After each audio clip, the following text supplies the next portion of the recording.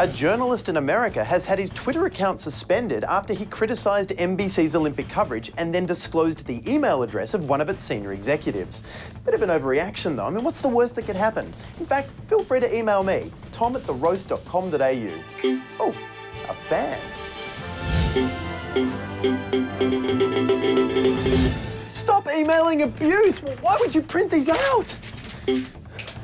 Now, the journalist was annoyed by NBC's delayed broadcast of the opening ceremony, as well as them cutting the tribute to the 2005 London bombing victims and replacing it with an old interview between Ryan Seacrest and an American bombing victim. And so the bitter Twitterer let his thumbs do the talking. And his thumbs said, the man responsible for NBC pretending the Olympics haven't started yet is Gary Zenkel. Tell him what you think.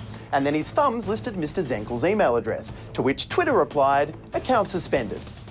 Yes, NBC filed a complaint and Twitter agreed to suspend the account, noting that it's a violation of Twitter's rules to post the private and confidential information of others.